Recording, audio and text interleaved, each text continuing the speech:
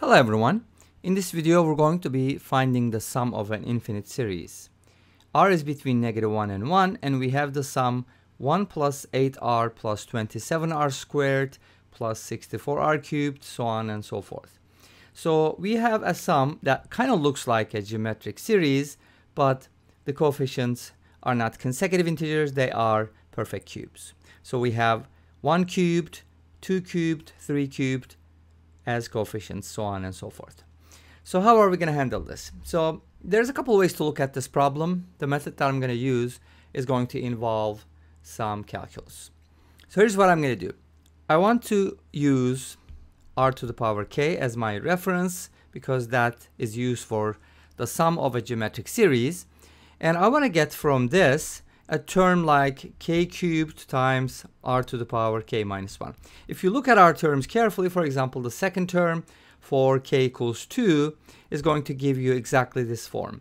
2 to the third power multiplied by r to the power 2 minus 1, which is r. Okay, so how do I get this one? How do I get this one from r to the power k? So here's a couple of things we're going to be doing back to back. First of all, I'm going to take r to the power k and then I'm going to differentiate it. So I'm going to show that by using DIFF. DIFF means differentiate. So let me go ahead and write it down here. And then I'm going to multiplying it by something. So let me go ahead and differentiate this first. R to the power k, if you differentiate it with respect to r, you're going to k times r to the power k minus 1. And then after differentiating, I'm going to be multiplying by r, and that's going to give me k r to the power k. Now the purpose of multiplying by r after differentiation is we want to get perfect powers. So we don't want to multiply k and k minus 1 because that's going to give us something like a factorial, but we want to get the power of k. That's why we do multiply by r after differentiating. So the next step is going to be differentiating again. So I'm going to differentiate this one. K multiplied by k is going to give me k squared, and that's going to be multiplied by r to the power k minus 1. So now I'm going to take this expression k squared r to the power k minus 1, and I'm going to be multiplying it by r again, and that's going to give me k squared r to the power k. Now remember, this is the term we're trying to get, k cubed r to the power k minus 1, and I'm almost there. I'm at k squared and I do have another k now. I can just go ahead and differentiate and get the k cubed. So the next step would be differentiation. In other words, we're taking turns differentiating and multiplying by r. When we differentiate this expression with respect to r, we're going to get k cubed and then r to the power k minus 1, and that gives us what we need. So here's what we need to do back to back then to get what we need. We need to differentiate the original expression and then multiply by r, differentiate, multiply by r, and then we have to differentiate. So we basically need to do 3 times differentiation and 2 times multiplication by r. Let me go ahead and write those down. So I'm going to differentiate, multiply by r, I'm going to differentiate, multiply by r, and then I'm going to differentiate again. Let's go ahead and apply this to our original expression and we'll see how that goes. And this is going to be my original, of course. Okay, so my original expression is going to look like this. 1 plus r squared plus r cubed plus, maybe I can just write r to the 4th power as well. But as you know, this is our geometric series. So if you call that s, it's going to be 1 over 1 minus r. So this is equal to 1 over 1 minus r. So what I'm going to do is I'm going to keep track of every step, and then I'll be applying those steps to the right hand side. So if you differentiate this, you're going to get 1 plus 2r plus 3r squared plus 4r cubed, and that is just going to continue. And then we're going to multiply by r. That's going to give me r plus 2r squared plus 3r cubed plus 12r squared, and then it'll just continue. And then we're going to be, actually this is supposed to be a 6, not a 2. Not a 3. This is supposed to be 6r cubed. Okay, so now I got this expression. I'm supposed to, okay, oops, I messed up. Let me go ahead and fix it real quick.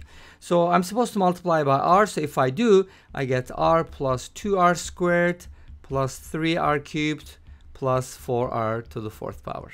Here we go. Okay, now I'm going to be differentiating this because that's the next step. And I get 1 plus 4r plus 9r squared plus 16r cubed, and so on and so forth. Notice that in a previous video, we had the coefficients as perfect squares, and this is where we get the perfect squares. Okay, now I'm going to multiply by r. That's going to give me r plus 4r squared, 9r cubed, and then 40. Why am I multiplying by? Okay, I'm just trying to differentiate and multiply by r at the same time. 16r to the 4th power, and so on and so forth. So the coefficients don't really change here much. But now we're going to differentiate this one more time, and this should do the trick because this is my last step. If you differentiate r, you get 1. This gives you 8r. This gives you 27r squared plus 64r to the 3rd power. By the way, 64 is 4 to the 3rd power, so it fits the pattern. That's it. We got the answer. But right now, what we need to do is take our original expression and apply each one of these steps to that expression. So I'm going to be writing my original expression as s, which is the sum, and that's going to be 1 over 1 minus r. But what I want to do here is, to make it a little easier, I want to write this as 1 minus r to the power negative 1. So let's go ahead and use s that way, and let's apply all these steps. So my first step is going to be differentiation, second step, third, fourth, and fifth. So I'm going to be applying 5 different steps to s, okay? Starting by differentiation. So I'm going to differentiate s. That's going to give me s prime, and that's going to be negative 1 times 1 minus r to the power negative 2. As you know, this is equal to negative 1 over 1 minus r quantity squared. Easy. Okay, the next step is going to be multiplying by r, so it's going to be giving me r times s prime, and when I multiply by r, it's just going to be the same expression with r in the front, like this, and then I'm supposed to differentiate this, right? When I differentiate it, here's one thing you need to be careful about. R is like a, you know, not a constant here. So we're differentiating with respect to r. So if I differentiate this, I have to use product rule, but let me not do that. I just wanted to show you what this looks like. So now the next step is going to be, so I multiply by r, I'm going to differentiate it. If you differentiate this expression, how do you differentiate it? Well, it's going to be product rule anyway. So we're going to do the derivative of the first term, which is negative 1, multiplied by the second term.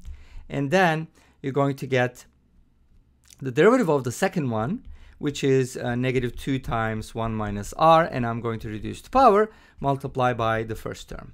So let's go ahead and simplify this a little bit. And then I'm going to apply my other steps. Okay? So this was my original, this was the first step, and this was the second step, and this was the third step. And remember, we have to do 5 steps. Let's go ahead and simplify this. This should give me negative 1 times 1 minus r to the second power plus 2r times 1 minus r to the power negative 3. Now, one of the things you can do here is, if you want, you can just go ahead and simplify this or just continue to differentiate. It's totally up to you, but I'm going to simplify this. Let's go ahead and write it this way and then this way. So I'm going to be making a common denominator. If I multiply by 1 minus r and write this one first, 2r minus 1 minus r, and then the common denominator is just going to be 1 minus r to the 3rd power, right? So we're still doing the 3rd step. We have 2 more steps. Let's remember that. Okay, so this is going to be, when I simplify this, this is going to be 3r minus 1 divided by 1 minus r to the power 3. Now, I think we're ready to use our step number 4. And remember, in step 2, we multiply by r. Step 3 was differentiating. I have to multiply by r again. So if I do, I get 3r squared minus r divided by 1 minus r quantity cubed. And my 5th step should be differentiation. Let's go ahead and differentiate this using the quotient rule. The derivative of the numerator, which is 6r minus 1, multiplied by the denominator, minus the derivative of the denominator, which is 3 times the quantity 1 minus r squared, and then I have to multiply by the derivative of the inside, which is the derivative of negative r, which is negative 1, so I'm just going to turn it into a positive, and then multiply by the top, which is 3r squared minus r. By the way, we have to be careful here because in the quotient rule, you are supposed to subtract, but when you subtract, remember, you got a negative sign, that's why we made it a positive term here. Okay, and all over 1 minus r to the 3rd power. Let's go ahead and simplify this, and that should be the answer at the end. because what we did was, remember, we got the original expression, differentiate, multiply by r, differentiate, multiply by r, and then we differentiated. Let's go ahead and keep track of everything we did here.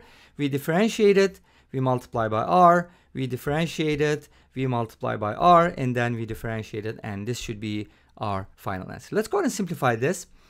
Well, I noticed that 1 minus r squared can be factored out, and then we should be getting something like 1 minus r times 6r minus 1 plus 3 times 3r squared minus r, and all over 1 minus r to the third power. Here we can just go ahead and take out 2 of these powers, and then we'll end up with a 1 minus r. Let's distribute the numerator.